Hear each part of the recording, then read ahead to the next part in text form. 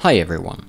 Before we deep dive into working with ProRes RAW, let's take a closer look at this format, how it works and what it has to offer.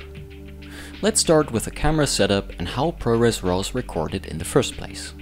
With a continually growing list of cameras that provide a RAW output that can be captured into ProRes RAW, there are a few differences in setting up the camera, but you can jump over to the Atomos YouTube channel for the latest setup guides for each camera. Fundamentally though, you need to enable the RAW output from the camera, be this via SDI on the Shogun and Zumo or HDMI on the Ninja 5. With the RAW output enabled, the Atomos device will detect the RAW signal and prompt you to switch to the ProRes RAW recording codec. From here on out, you'll be capturing the raw Bayer pattern instead of a baked RGB or YOV422 signal. The raw output of each and every camera can vary. Some output linear, others log. ProRes RAW is universally able to handle these variations, and the Atomos recorder stores the incoming raw signal in the recorded ProRes RAW files. Now when it comes to some cameras, why do we record 12-bit log from them? Isn't 16-bit linear better? Well, not really. The distribution of stops in code values is fairly inefficient with linear data. Log data makes much better use of the available code values and distributes the stops evenly across the board. Because of this, a 16-bit linear image can be converted into 12-bit log without any noteworthy loss of information or quality. At the same time, we save a lot in file sizes, and with that, storage space. This in turn allows us to record longer onto our SSD in our Atomos and spend less time on backup and transferring data.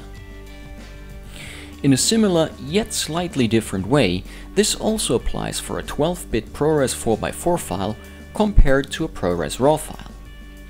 As we learned in the previous video, a conventional ProRes 4x4 is using full RGB data per pixel, and as such, the file sizes can be huge.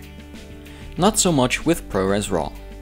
Here is a graph that shows estimated record time comparisons between the various formats. ProRes RAW not only allows you to record the longest, it also records the best image quality possible. So now that we have this 12-bit ProRes RAW file, what's in it? The resolution is mainly camera dependent. The initial lineup from Atomos supports SDI cameras on the Shogun Inferno and now the Shogun 7 at up to 5.7K at 30 fps, 4K DCI at 60 fps and 2K DCI at up to 240 frames per second with an option for 120p burst mode on certain cameras.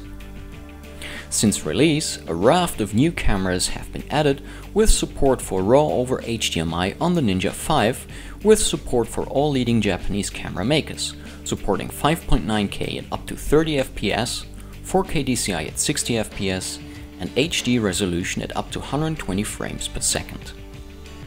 But there's more to ProRes RAW than just pristine high-resolution imagery. It also ships with all the capture metadata from the set. In Scratch, we have access to all that metadata through the metadata stack and can use any of the items in here for burn-ins or file naming. With this clip, for instance, we have not only the Atomos recorder model and firmware, but also the camera manufacturer and camera model, as well as the shutter angle, white balance and f-stop number. Most importantly though, we see some metadata about the monitoring mode used on the Atomos during the shoot. The linear raw output of the camera was viewed as an HLG image with Rec 2020 primaries.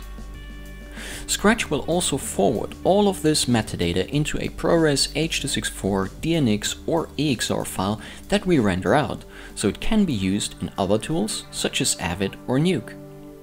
And for those tools that do not read metadata out of the video files, you can of course always export an ALE to transport all the source metadata into other tools.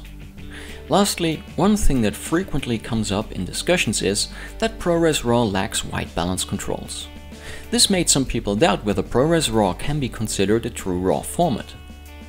As we learned in the previous video, whether or not a format can be called a RAW format first and foremost depends on what kind of data it stores. ProRes RAW stores a Bayer pattern and with that actual raw image information, as opposed to an already debayered or baked RGB or YOV image. That being said, of course, having Kelvin, tint and ISO gain parameters is incredibly helpful when it comes to develop a raw image. So we implemented them for ProRes RAW into Scratch.